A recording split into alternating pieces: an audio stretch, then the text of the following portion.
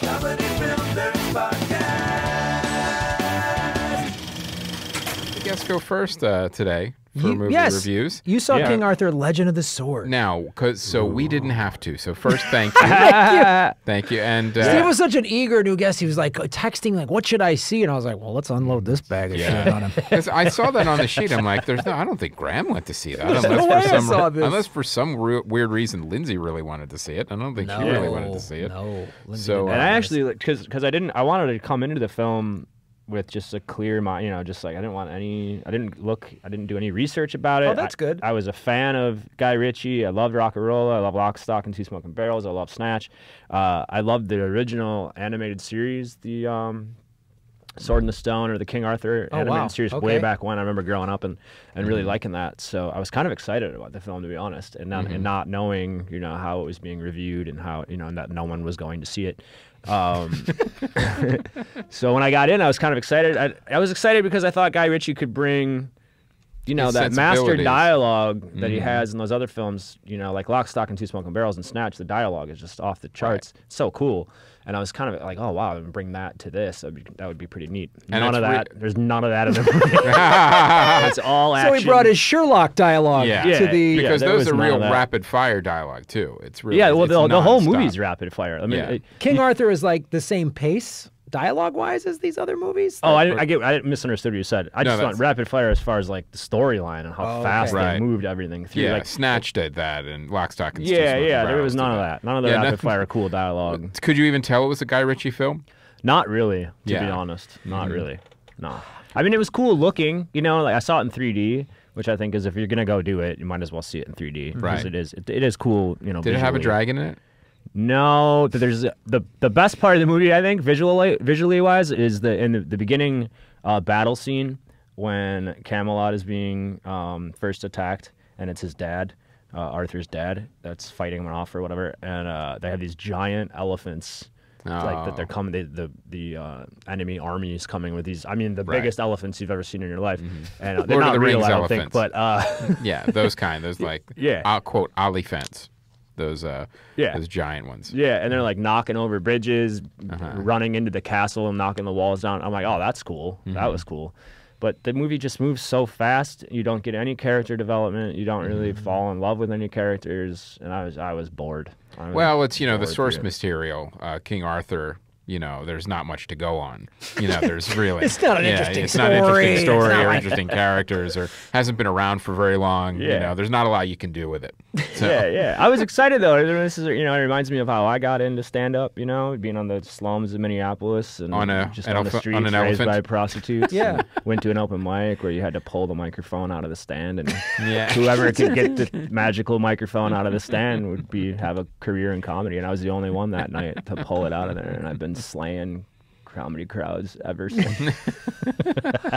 Alive on State, guys, in iTunes right now. Steve Gillespie. Well, let me ask you this. So Charlie Hunnam was in it, which I very much liked him in Sons of Anarchy. Yeah. I was excited about him too. And so how was he? He's a beautiful, beautiful man. He's a gorgeous man. Did he do a lot of mumbling in this movie? A little bit of that, yeah. But they just never really gave him a chance to even be a character. I mean, it's more just him swinging a sword around and beating the shit out of people. And I did read something cool about him. After he gets out of the stone. Yeah. Well, even before that, because he's like fighting the streets. He's just like an orphan that just like beats everybody up in the streets and steals money. Okay. And so really makes hangs out with prostitutes. Yeah. Okay. So already really invested in the character. Fantastic. Yeah. So Jack the Ripper. Yes. Yeah.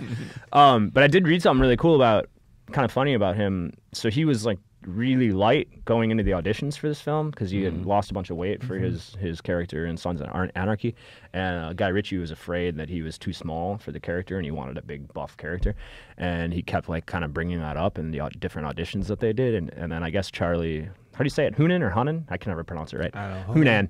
Hunan. I guess he cornered Guy Ritchie and was like, listen, you keep saying I'm too small for this role. Why don't you bring in the two other guys that you're thinking about for this role, and we'll fight, and whoever wins gets the part. It's like, bring him in here, I'll beat the shit out of him. And then Guy Ritchie was like, all right, you got the part. Yeah. You don't need to beat up the two guys who aren't going to get it. Yeah, that'd be awesome. Can you imagine if you were in a casting session, you got in a fight, you lost, and you got a black eye and didn't get the part? Well, it was going to be Kit Harington as Arthur and Joel Kinnaman as Lancelot, but they seemed too unknown and probably would have got their asses whooped. Kit Harington, too unknown from Game of Thrones. Yeah, so at the time, I guess maybe they thought he was. It's an interesting thing. So, Sons of Anarchy. Sounds like this was in production and development for a while. Yeah. So maybe they shot this a while ago. Maybe Charlie Hunnam was thinks that being in a fake TV biker gang makes him as tough as the character. As a real biker gang guy? Maybe it does. You don't know. Yeah. Maybe he also thinks he can pilot robots and fight monsters. I think he could. So the movie bombed. Yes, that's lost so weird. A lot. Yeah, when that trailer came out, I was just so surprised that no one went to see this movie. Oh yeah, it had a $175 million budget. Its opening weekend though, it did $15 million. Yeah, that's good. That's solid. Yeah, that's a solid profit. Guy Ritchie is, with Sherlock Holmes and Man from U.N.C.L.E., he's getting further and further away from why we like Guy Ritchie. Yeah, and this didn't help. No. And his next project, Aladdin. Really? The live-action Aladdin. The live action. Yeah. What's going on? Who is going? Disney's going. All right, we needed a live-action version of Aladdin. Get me the director of Snatch. Yeah, that makes no sense. Yeah, that's weird. It's really, if you look at it, it started with Sherlock Holmes in 2009. He did that, and Sherlock 2 in 2011, A Man from U.N.C.L.E. in 2015. And prior to that, it was really cool movies. It was Rock and Roller was great. Yeah. I mean, I didn't see Revolver. I didn't see that either, but Snatch was great. Yeah. Well, I guess this really bombed in China, too, which is what they were really pushing it in China. Right. Which I've been reading a lot about just to prepare myself for this, like how the film industry is really pandering to China now because they are buying, they're buying huge amounts of money and huge amounts of movie theaters in China. Yeah. But it's weird. Why would you ever think King Arthur would work in China? I mean, it's a very Western story. I don't know. Maybe they're thinking just the spectacle and the epic of any type of summer movie will do well, overseas. And it's not the case. They're so trying to crack into that market because there's 4,000 or 5,000 screens in America, and there's something like 20,000. I don't know the exact number, but there's something insane because there's 1.5 billion people there. Right. Yeah. And they like going to movies. Right. And they've had this in the last 10, 15 years, they've had a middle class that was basically created out of their economy. So they have the money to go to the movies, and everyone's desperately trying to get in there, and I'm sure they shot some of this in China. I'm sure there were some Chinese actors. There was a guy named George. His character's name was George, and he was the one Chinese guy in the film, and he was like the the guy that taught King Arthur how to fight. That was the Chinese guy. Yeah. He taught him Kung Fu. He taught King Arthur Kung Fu. Yeah. That is great. Yeah. It's weird that no one went to see this movie. How did it not do well? They're just rewriting history, and it's... Yeah.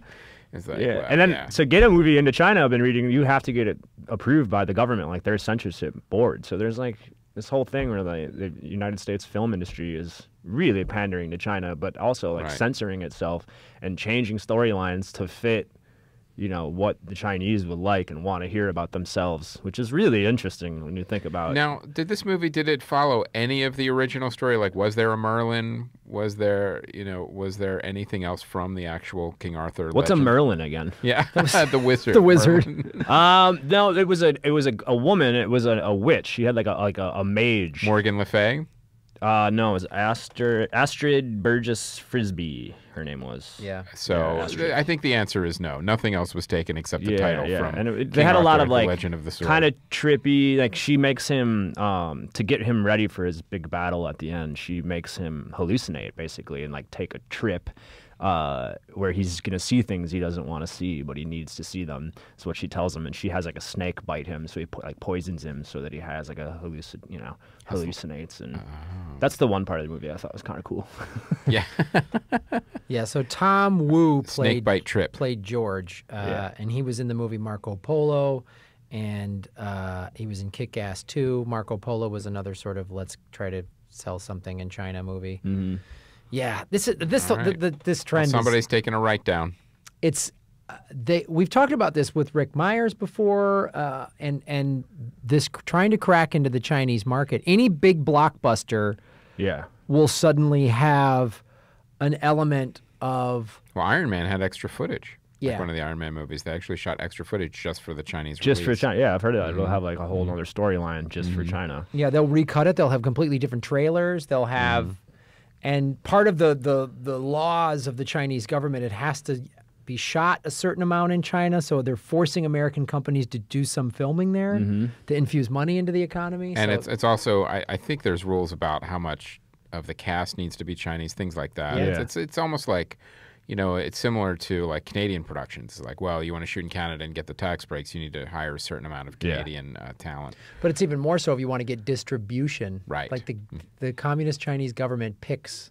Well, they control everything. They control everything. Yeah.